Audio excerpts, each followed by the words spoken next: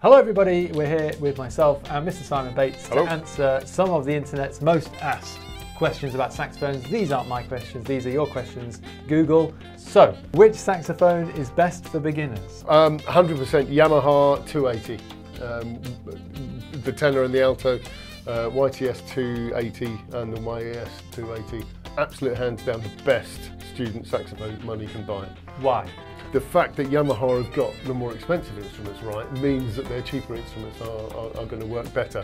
And that technology filters down from the top-end saxophones to the student model saxophones. I mean, I'm sure if I asked you the same question, Yeah. what would you say? Absolutely, Yamaha all the way for student saxophone. Yeah.